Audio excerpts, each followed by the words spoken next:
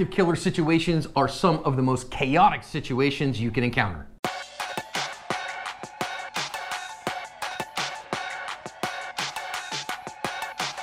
Hi everyone, welcome to today's bonus badge cam lesson here at Active Self-Protection. With me, the host of the ASP podcast, Mike Williver, and I'm your host, John Correa. Today's video comes to us from Normal, Illinois.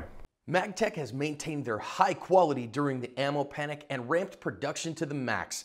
Their ammo is the only ammo I run on the range because of its performance and reliability. I recommend Magtech wholeheartedly. Officers are responding here to a man who is described as an active killer who has gotten into an argument with his roommates and is actively killing people in this mobile home community. Multiple officers are going to respond. We have 3 different badge cams to watch. Hey, he's on the other side of that shed. He's still up in front, right there.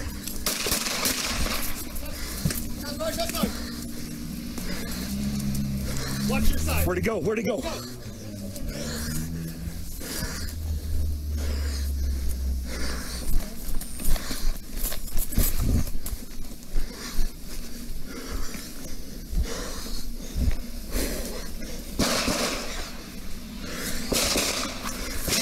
Shots fired! Shots fired!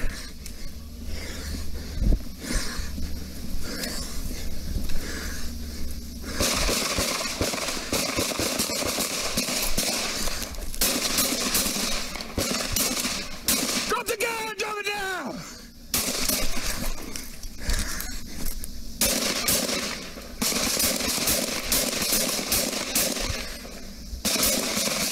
Down! Down! Suspect down! Suspect down!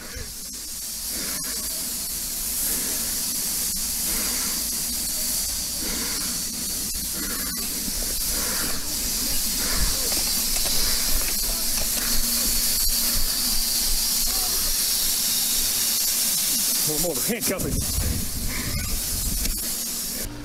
Back home, I got a victim on Linden, just outside 2000 North Linden. I'll see you right here, man. Just sit down for me, okay? What's this guy?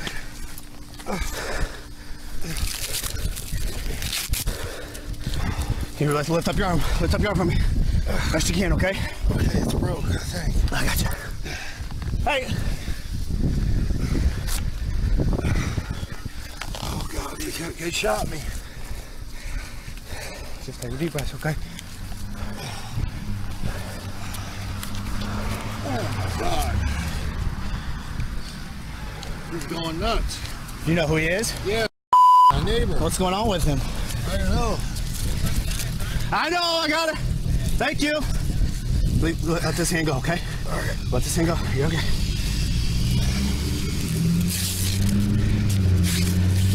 Oh my God. Got the ambulance coming? Yep, they're on their way, man.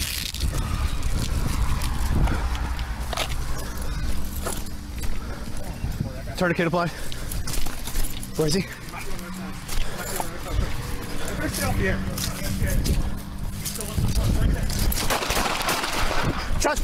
Shots fired, shots fired! Around this corner right here. Back to the north. You got him? I see him right here. Get on the ground! Get on the ground! Right there.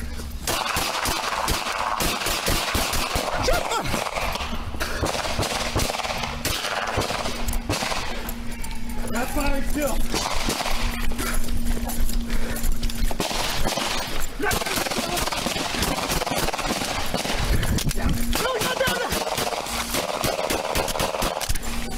Shots back down! Just outside 2033 Lambert. And back to the north. Watch the corner, Phillips. Got it. Help the guy! Shit! He's all around the corner. Right there.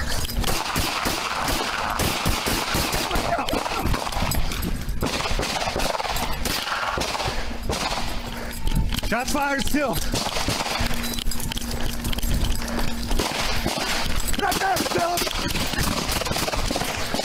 Is he down? Just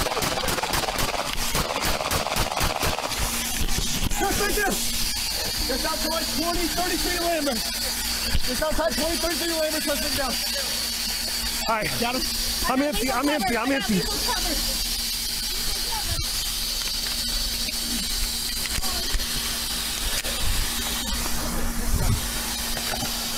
3 people died in this incident, including the gunman.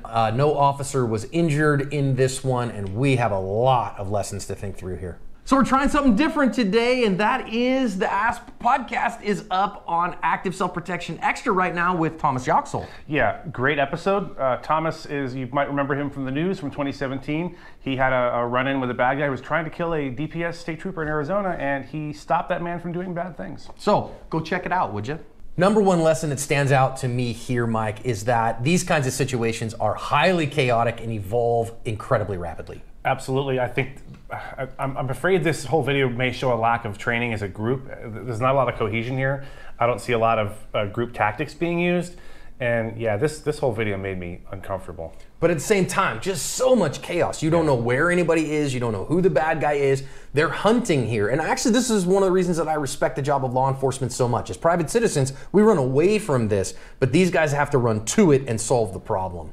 So let's think about as they come on here and the first look that they're going to get. There are a couple problems that we're going to see here. Number one is that our officer on this badge cam uses his gun to point where the bad guy is and of course points at his 2 fellow officers. Please hear me. Do not point with a firearm. That right there is cause for a fist fight with your buddy. I don't care how much stress you're under at this moment. It's irrelevant because this should be something you've trained to not do. It should be completely antithetical to your being to point a gun at a friendly person. It just shouldn't happen. And again, well, how do we do this and why do we do this when we don't think about what's in our hands? So you have a gun in your hand, you have to practice those rules of safe firearms handling all the time. Now, of course, what we see here is this guy's actively shooting at him. So this is scary, crazy stuff. I do think we see this officer on camera here. You heard him earlier, he's breathing heavy. And I'm sure somebody's gonna say, oh, you know, he needs more fitness. But really, he is highly adrenalized here. And just a little bit of physical exertion will drain that right out of you. If you haven't been in a situation like this, you have no idea how stressful isn't even the word. It's another level of stress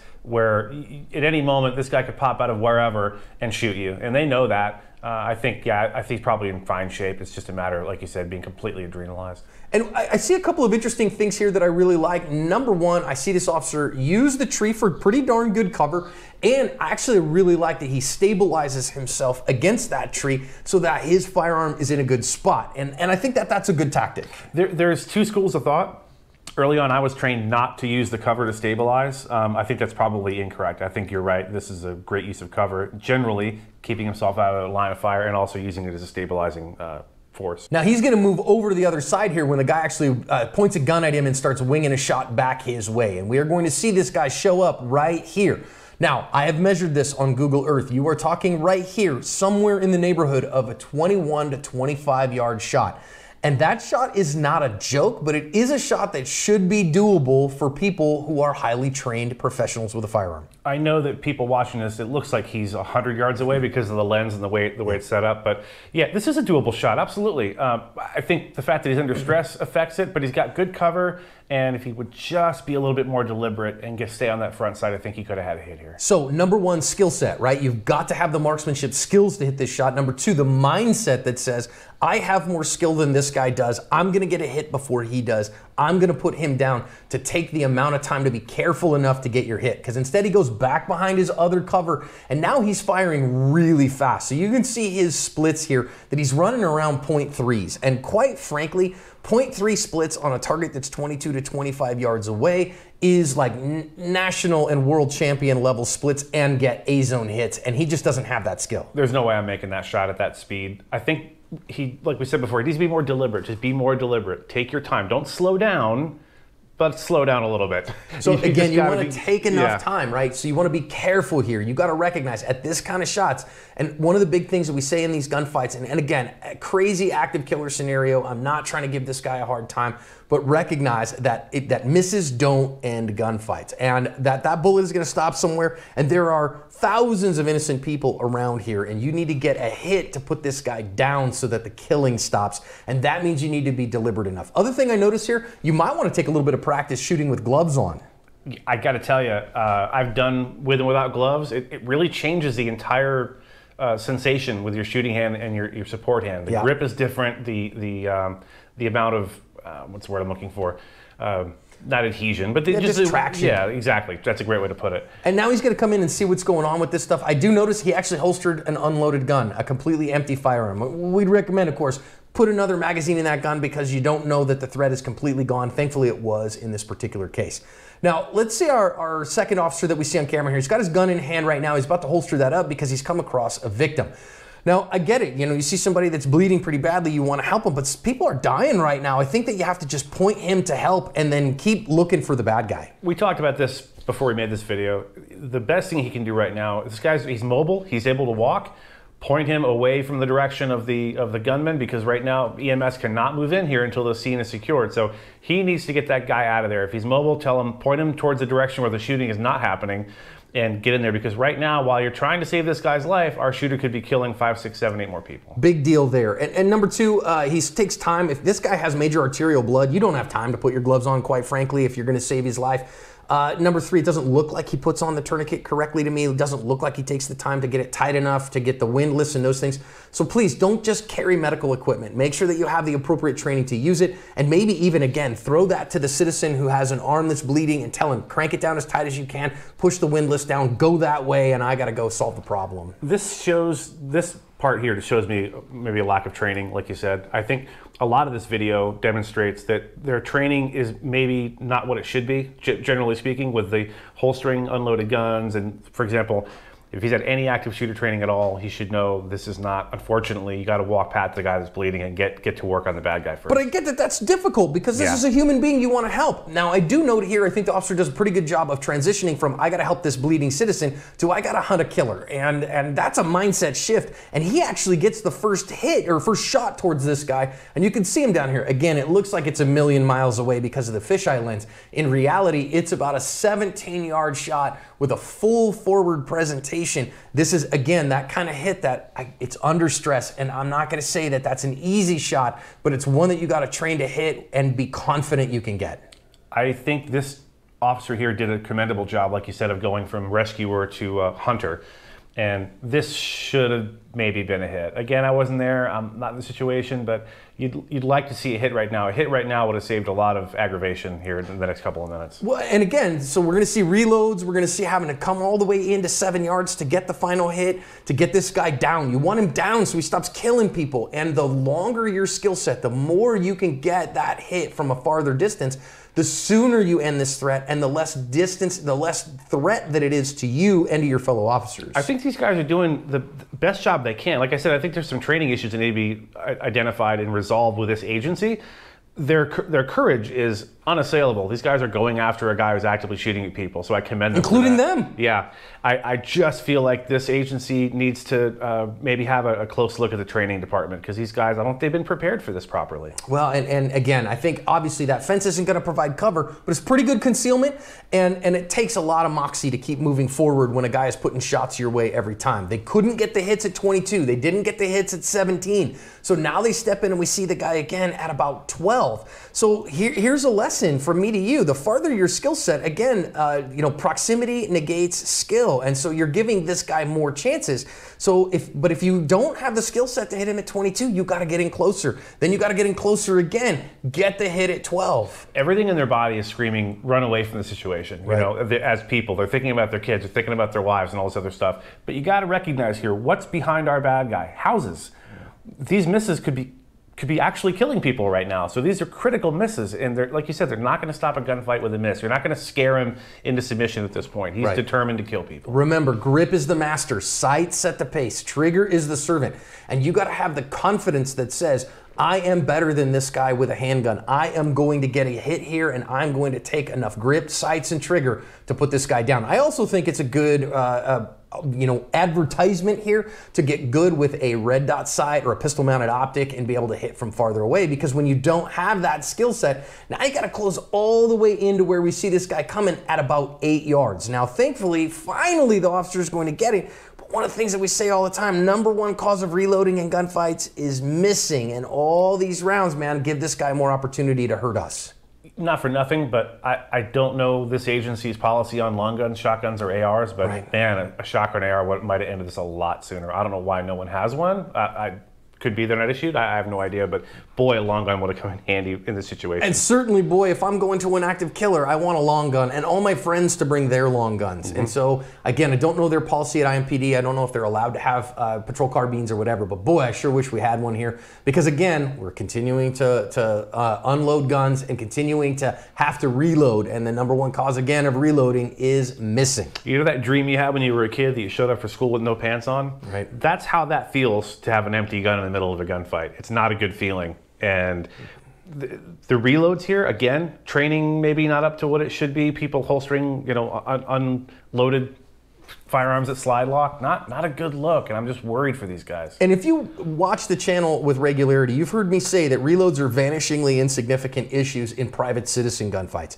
But in police officer involved gunfights, they are very common because of the mission difference. Officers chase goblins down holes. They have to pursue, and because of that, they end up reloading quite frequently. So all police officers, you need to know how to reload your gun very quickly because as long as it's out of the fight, you are in a bad spot. Now, I'm gonna say another training scar that I see here is that his gun went auto forward and he's still going to run the slide and that's going to cost him a round. And we've already seen he needs every round he can get. So again, a thinking man sees the slide go forward and goes, nope, my gun is ready, keep going. When I first started with the feds in '96, we were taught absolutely never use the slide release when you're reloading. Always come over the top, slingshot the slide. Partly because we had this enormous Beretta 9060 Brigadiers that were ridiculous and only held 12 rounds, but also because the idea is in a gunfight, in a critical situation, you lose your fine motor skills, so a big chunky movement like reaching over the top and grabbing the slide and racking it that way.